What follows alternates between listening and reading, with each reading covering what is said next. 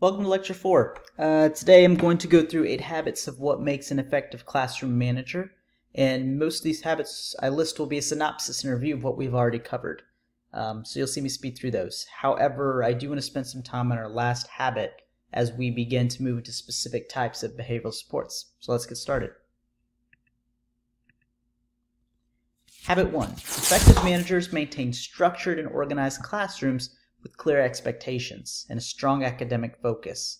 We know that a structured classroom is critical to successful classroom management.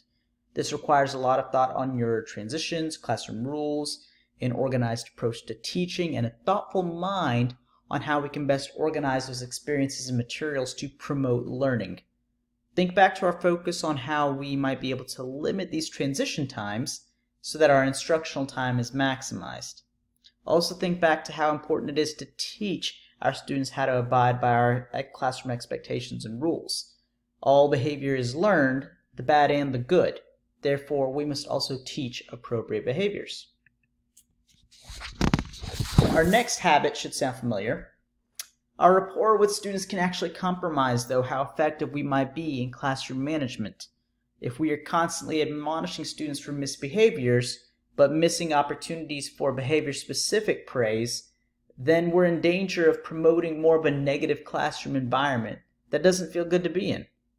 But by using a large number of praise statements, it can help promote a positive environment. But that can be difficult. So here's a challenge. Practice your use of positive praise statements by praising someone you know for 30 seconds straight with no pauses. You'll see that it can be difficult, and a little awkward, but it can help us get into the practice of providing dense amounts of positive praise statements. Habit 3. Effective managers are able to manage multiple behaviors at the same time. It's all about multitasking, folks. No classroom is ever going to have one behavior occurring at one time. It's probably going to be a dynamic environment in which there are multiple behaviors occurring at the same time. But when a misbehavior occurs, it is important for instruction to not stop. With everything you have, it's critical for you to respond appropriately to misbehavior while continuing to manage other students in the classroom. But having an effective classroom management structure can help alleviate students from being continually dependent on teacher prompting. So focus on a classroom structure in our environment in time that after they learn, the students can at one point function independently. Habit 4. Think back to how we differentiated allocated time and engaged time on task. Those two separate pieces.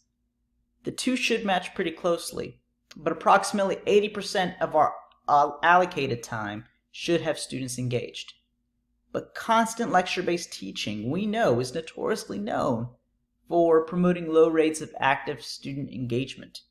Think of ways to vary your instructional activities or delivery of instruction to help maximize our teaching and promote their learning.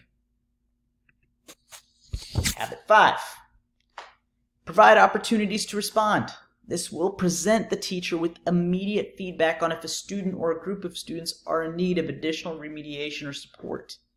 But more opportunities to respond can also limit disruptive behaviors and increase academic engagement. There is a wealth of literature that supports embedding more OTRs or opportunities to response in our instruction. You can provide more individual opportunities to respond, choral opportunities to respond in which the whole class is expected to respond synchronously, or peer-to-peer opportunities to respond in which a peer responds with another peer, buddies up, and then comes back to the class to respond and share what they have. Habit 6. Evidence-based refers to if a practice or skill has empirical support regarding its use.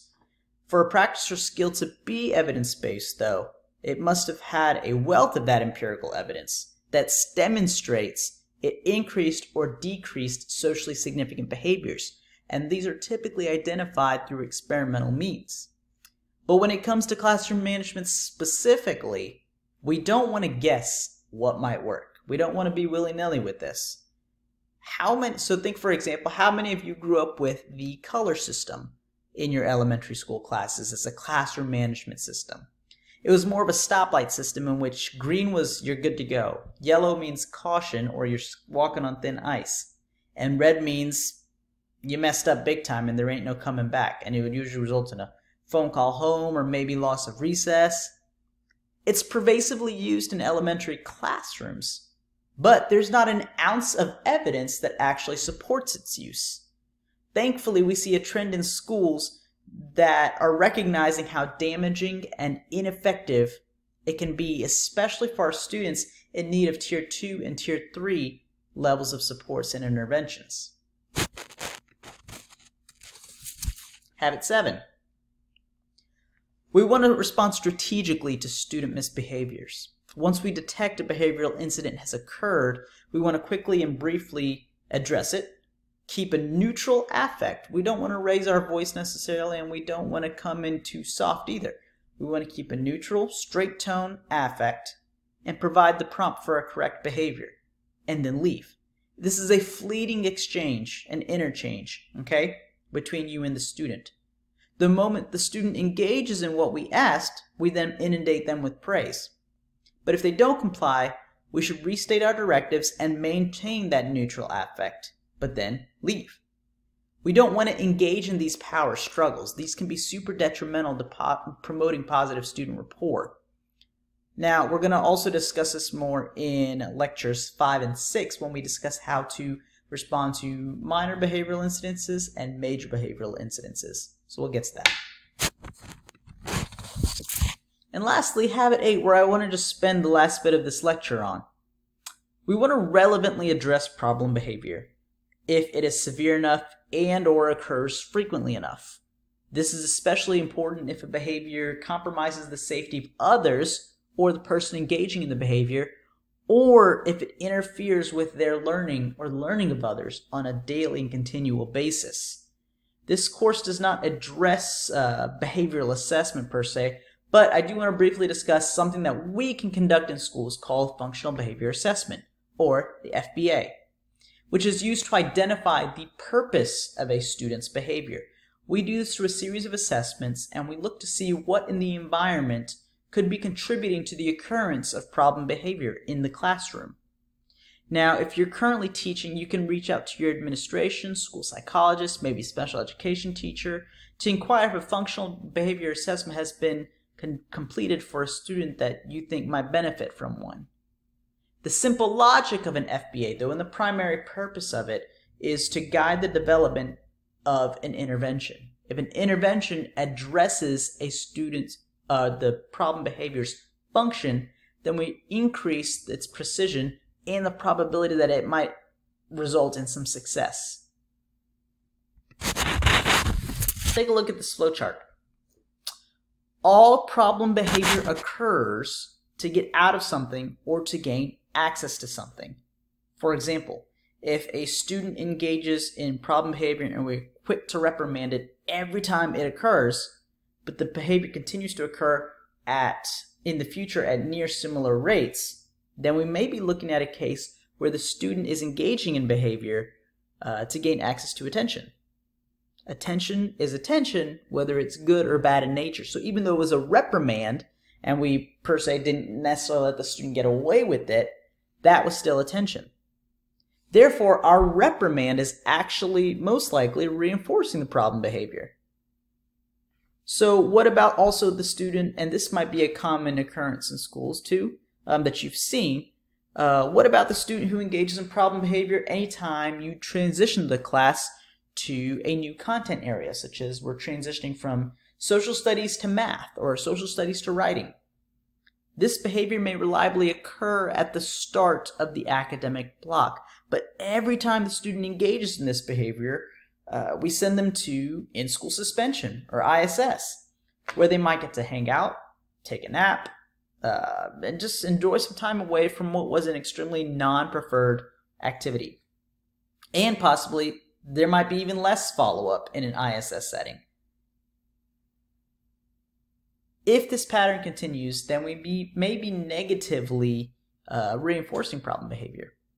Or in other words, a behavior occurs as a result of a stimulus or change that is typically removed because of it. By sending the student to in-school suspension, for example, we're actually providing escape. We might think that, oh, this is instilling, we might be abiding by some justice system, this is discipline. However, if the function of behavior is escape, then we're in fact reinforcing it in the end by sending them to ISS. We have to think of behavior in this way. It's so important to recognize what might need to change in the environment to improve behavior. Most times this calls for an individualized approach. So in the instance of providing escape constantly for a student who engages in behavior, what we don't want to do is, the first step is to stop providing escape for problem behavior. We don't want to reinforce that behavior, okay? From there, we would individualize an approach in which we provide escape for more appropriate demonstrations of behavior. Still, escape is being provided, but for something totally different. We stop reinforcing problem behavior and we start reinforcing appropriate behaviors. There's more to that and more to it, and it's not that black and white. But it is important to begin thinking about behavior in this way, which leads us to the direction where we're heading for in this course. And I want to take a moment and share one example of a commonly used intervention you may have seen before. It's called a token economy, and I don't want to go too into it because I am going to discuss this in our more individualized approaches as we continue, possibly in lectures 6 or 7. Okay?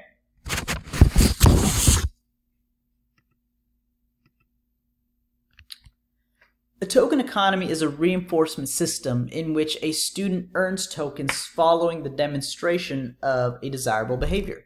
The student trades these tokens in for backup reinforcers that would otherwise be unavailable. Now, this is a highly customizable intervention that can be used to treat a variety of challenging behaviors with different functions. Given that it can be customized, it can be individualized for our older learners as well, because as you see, this template, especially the one on the right, is probably more geared towards a younger learner.